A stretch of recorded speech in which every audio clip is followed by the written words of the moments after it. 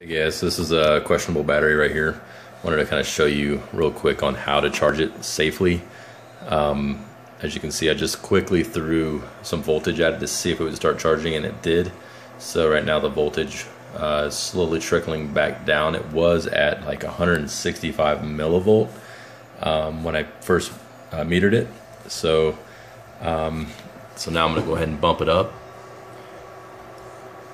As you can see, it's just dropping fast on voltage, and I've got it all the way down right now. So, move my hand here.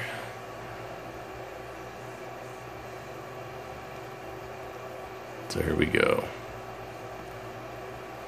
That's actually too high.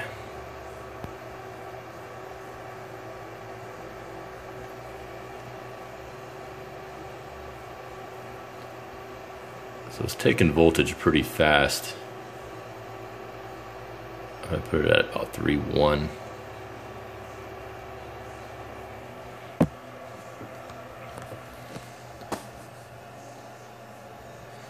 And just from that short period of time, you can see the voltage where the actual battery is at when you drop all the voltage.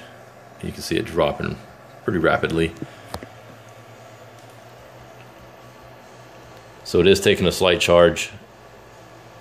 Just want to go up slowly on the voltage. Once your power supply goes higher than the voltage of the battery, it starts taking a charge when you're turning it up. But as you keep turning here, you really don't know what your voltage is until you actually take a lead off. And as you can see, I'm at 6 volts without even realizing it. So that's the dangerous part of these power supplies. So you want to bring it down.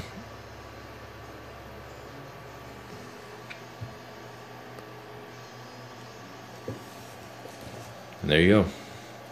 So just do it slow, kind of keep an eye on it. Once it holds above 3, then you can bump up the amperage to go a little higher.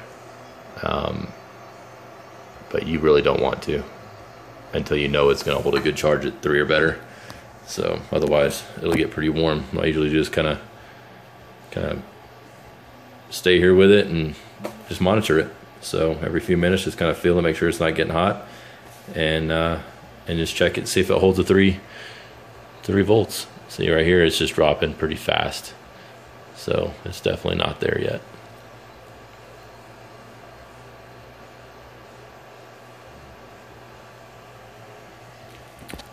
So, all right, guys. Thanks.